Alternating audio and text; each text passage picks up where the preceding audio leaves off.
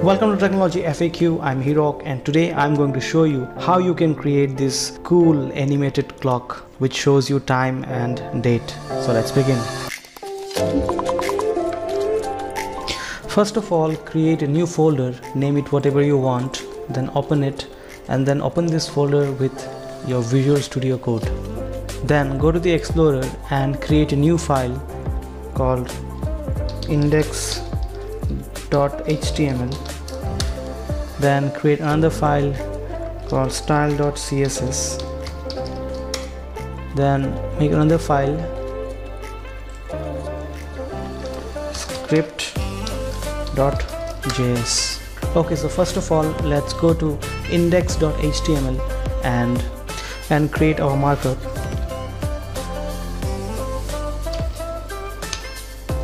Let's zoom in a little bit. Then give it a title of let's say digital clock. Then let's link the CSS file with the link tag style.css and also the JavaScript file, that is script. We have to use the script tag script src script.js and give it an attribute of defer. Okay, now let's go to the body and create a div element with a class of clock box. Then inside it, let's create two elements, one with the class of clock and another with a class of date. Okay, so inside the clock we'll write hh colon colon ss, just a placeholder. Here we will update the time dynamically with JavaScript, and in the date element write dd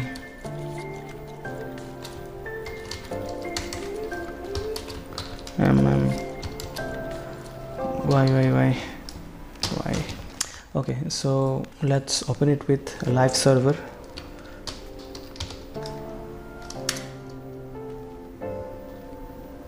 So here is our HTML.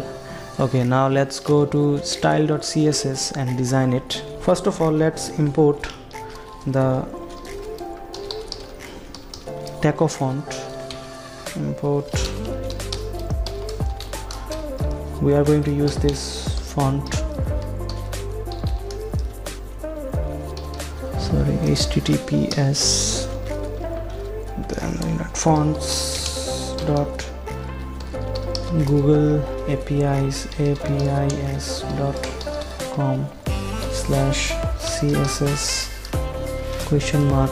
?family equals to TEKO colon regular. Okay, so that's for the font import. Now we'll do some style reset, that is star comma, actually it's asterisk before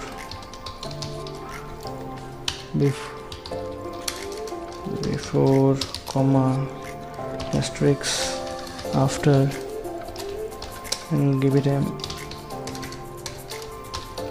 margin 0, padding of 0, box sizing of border box, and font family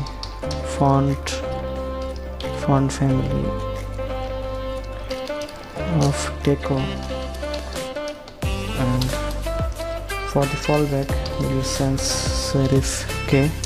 Now let's select our HTML and body and give it a height of 100% and a width of 100%. I am doing this because it will help us to center the element. I'll select the body element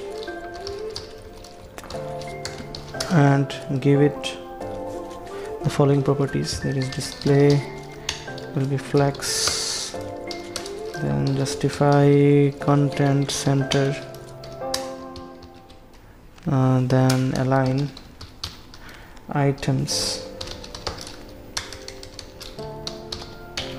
center. So as you can see, the date is right at the center. Now I'll give it text align of center. Okay, now I'll give a background image of radial gradient, and we'll give color a dark gray 121212, and another one is pure black 0000000. Okay, so here you can see background. Now we'll give the text color of white with a little bit of transparency. So FF for the white and DD for transparency. Okay, now we'll go to line height and give it line height of 3em. Now let's select clock box. So if you don't know why I'm using this dot here, it's because to select element we use the name of the element, and to select a class we use dot followed by the class name. As you can see, body is an element, but here clock box is a class. So select a class, we need to use dot followed by the class name. Now we'll give it a padding of 3em, 3em for the top and bottom, and 1.5em for right and left. Now let's give it a background image. Image of linear gradient,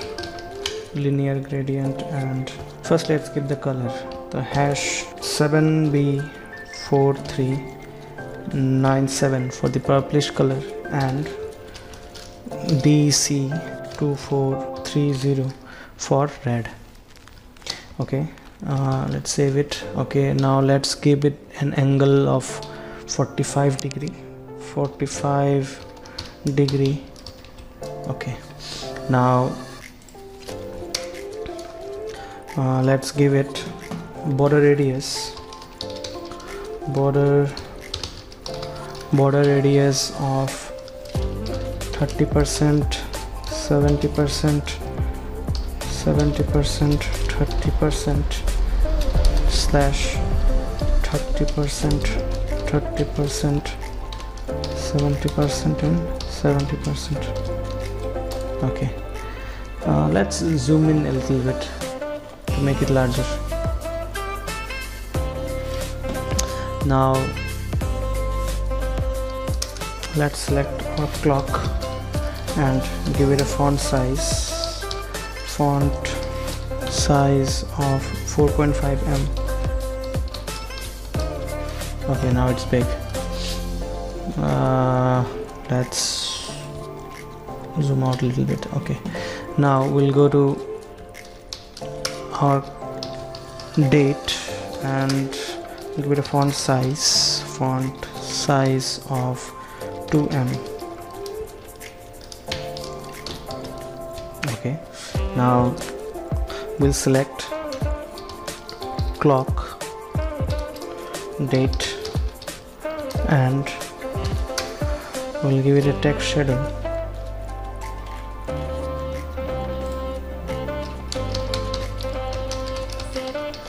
Text shadow of 5px, and the color that is black, 00000, and a little bit of transparency. Okay, as you can see, now there is some text shadow. And then let's give it an animation. So we'll go to clock box and add an animation. and give it a name, let's say BG blob. Then give it an animation of 4 seconds, infinite, and give it a delay of 0.5 seconds. Okay, now let's define this animation. We'll go at the bottom and with keyword keyframes and give it the name of the animation BG blob, and then start defining our animation. Is for 0%, that is at the very beginning, for 0%, that is at the very beginning, the border radius will be the same as before, it is 30%, 70%. Then at 25% of the animation, we'll give it a border radius of 61%, 39%, 27%, 73%, slash 62%, 77%, 23%, 38%. As you can see, it has now started to animate. Now we have to it's having a very weird animation right now. Okay, so for 50% of the animation, we'll give it a border radius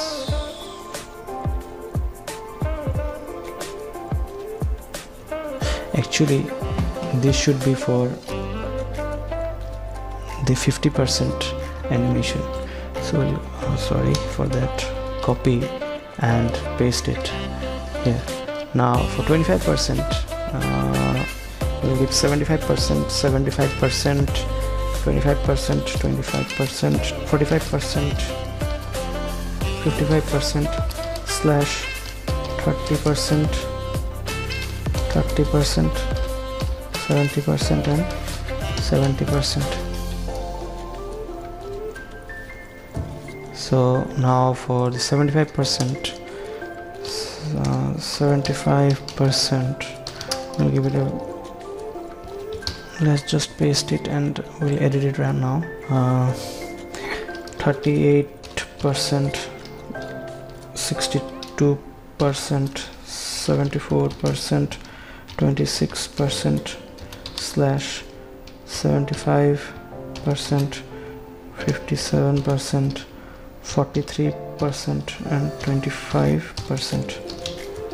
Okay, now for the final step, that is 100%, give it a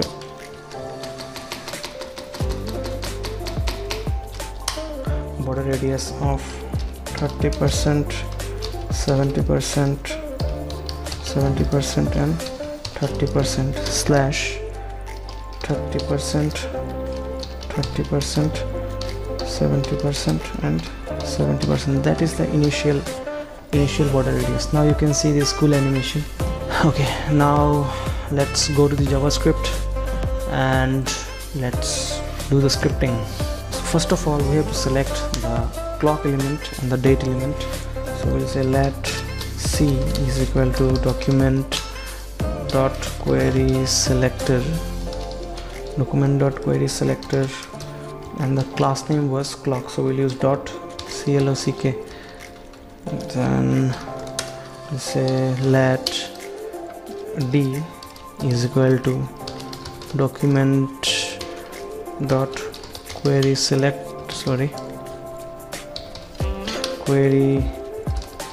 selector dot date. So this is the date element. So from now on we'll just use C for the clock element and D for the date element.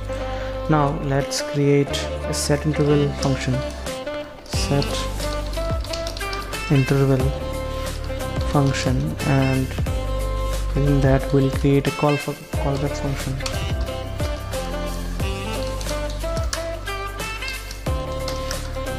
So in the callback function we'll say let today is equal to new date. So we are creating a new date object, so it will contain all the information about today's date and everything. So here let's say HH is equal to we'll select today, the today object, and from that we'll get the hours. Then let equal to today dot get minutes. So we'll get the minute from here, and then we'll say let ss is equal to today dot seconds. So we'll get the current second. Now let's get the date. So we'll say let date is equal to today dot dates to date string. This will convert this today object into date string, which will contain informations like Tuesday, August, like this, August 13, 2019. Okay, now it's time that we update the content. So we'll say c means clock dot inner text is equal to, we'll be using template literal here, so we'll give double ticks and $HH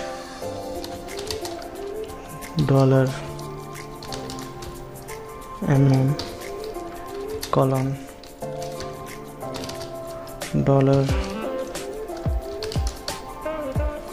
$SS. Let's see, here we have not a number, 17, not a number. Today set, sorry, so it should be get, not set. Get seconds. Okay, now you can see 1755.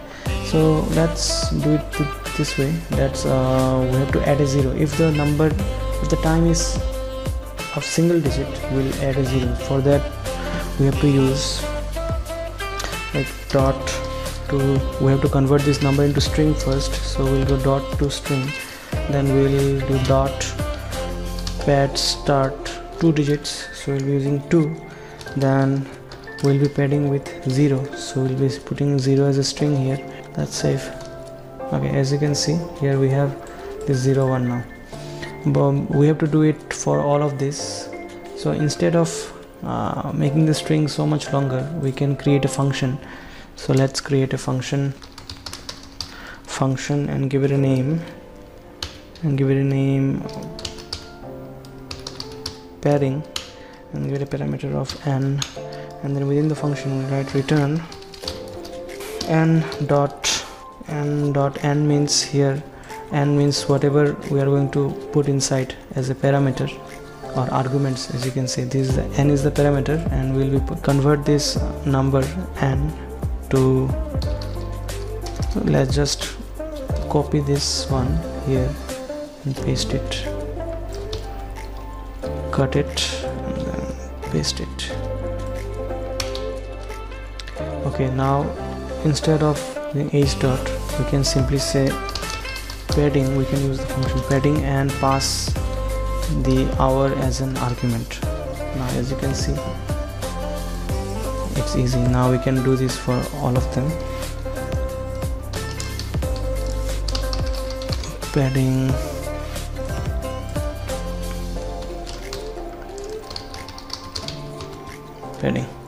okay. Now let's do it for the date also.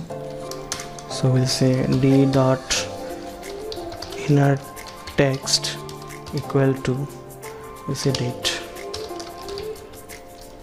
Don't forget to put another argument to this set interval function. There is an argument of time, that is how often it should run this function. So we'll give it 1000 for 1000 milliseconds, that is 1 second. So every 1 second everything inside this function will run and it will update this text here. So it's done. So if you like the video, hit the like button, and if you want to see more videos, then subscribe to my channel and also press the bell icon to receive new notifications when I upload any video. If you have any suggestions for me, then you can comment it down below, and I hope you enjoyed the video. See you in the next one.